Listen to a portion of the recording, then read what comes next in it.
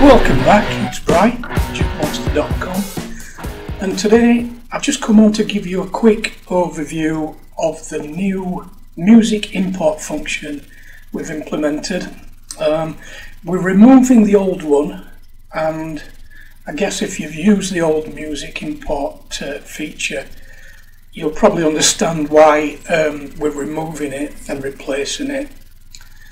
Basically, it was a bit cumbersome. I suppose people like myself who know how it works found it easy enough, yet it was still time consuming because it involves shenanigans such as formatting the drive and putting specific music folders where you want them to go and then going back to the machine and updating that way, and it's a bit of a fiddle, to be honest. So after reviewing it, I've decided that we're going to change that a little bit. So we had to decide how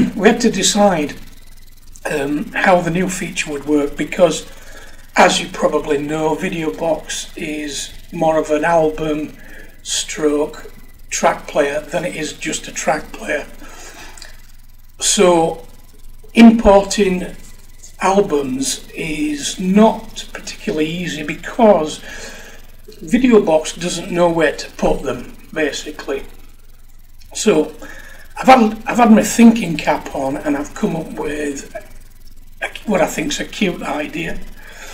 And I got the inspiration from the Now albums. I'll just show you what I mean. If I click on here and show you all the Now albums. What the Now albums idea is, as new music comes out, they bring out a new album and it's just got a number, now 58, now 60, now 61 and so on, and it goes up, and I think the Now albums are at 105 or something like that. But I was looking at this and I thought, why don't we have a dedicated category of not Now albums but new music, so that when we do a music import, we have an album created that says new 1, new 2, new 3, so on and so on. And as new tracks are imported, the newest go to the front here, and the older ones get pushed back and pushed back and pushed back until eventually we could purge those, we could purge the old ones. So that was my idea, and so without further ado, I'll show you how the new system works, and I'll do a music import now. So I've got a USB thumb drive attached to the computer, and I'll just show you that. That's this one, USB-Y here. Let's just have a look on it. And so if you remember with the old feature, you had loads of folders in here and you had to decide where to put things and all sorts of malarkey like that. But what I've decided to do is just make it so that you can just put free tracks, just drag and drop tracks onto the USB stick. It doesn't matter, they don't have to be arranged in any particular way.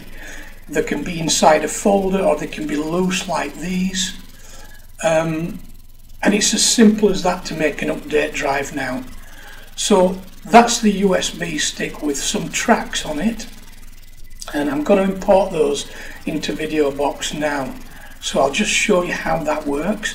I'm going to unplug that USB drive now, and then I'm going to plug it back in, and you'll notice when I plug it back in, the update will start automatically. So here we go, let's plug it in. It's plugged in, and there it goes, and there you go.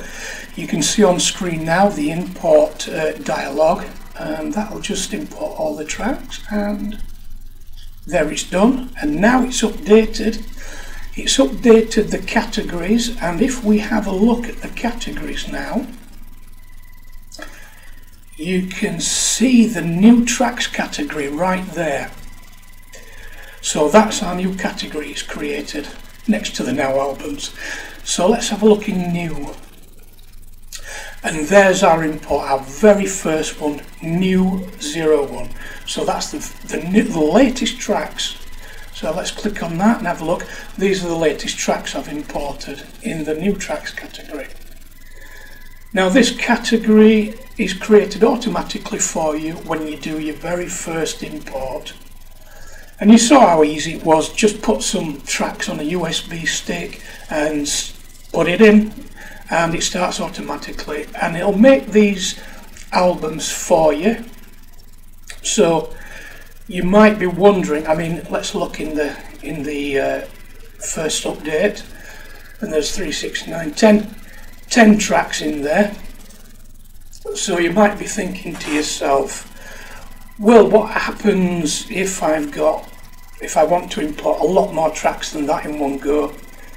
Let's say you only visit your jukebox once a month and you want to put 30 tracks on it. Well, I'll make a new update USB stick and I'll show you what happens with that. So now I've got a lot more tracks on my USB stick. I've got 48 tracks on there now. So what I'm going to do, I'm just going to install that update now. So I'm unplugging the USB stick, and we're going to plug it back in, and we're going to see what Videobox does with the tracks. So I'm plugging in now, and you should see the dialog any minute. There it is. So it's going to import all those tracks, and while it's doing that, I'll tell you what it does. You can set in the control panel how many tracks you want in each album. You can set a limit. When it reaches that limit, it'll start a new album and start stacking tracks in there. So it's quite smart. It'll generate new albums as it goes along. And you'll see any minute now, and we'll just refresh. And there you go. It's created new updates, all in order, from 1, 2, 3, 4, and as you go along, as you add more updates week by week or month by month, they'll stack up in here, and so your customers or you will know where to go to get the latest tracks, just like that. So look in there. There you go, you've got some more tracks in there. You could, like I said, you can set a limit for these, how many tracks you want in here, and that's in the control panel. Also, just a quick word of warning, these, as you add updates, obviously these will stack up and it'll get longer and longer and longer and longer. At some point, you're going to want to delete the older ones. So in the control panel, let's just open it and I'll show you. Where is that? That is import options. Purging. Purge old imports and number of imports to keep. So the number of imports, the latest imports you want to keep, I've set at 20 as a default.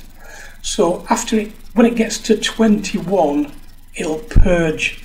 Now, when we say purge, it doesn't hide the music import. It actually really deletes it from your computer. It deletes the files. So this is off by default, and it's up to you to turn that on if you want to. So let's go back and have a look. So you've got all these latest new imports here, and as they go along, and they stack up back here, once it gets to 21, the last one, which would be this, the oldest one, 001, would get deleted. that would be deleted. And as I've said, remember that it does delete it from your computer, it doesn't hide it. So that's just a word of caution there.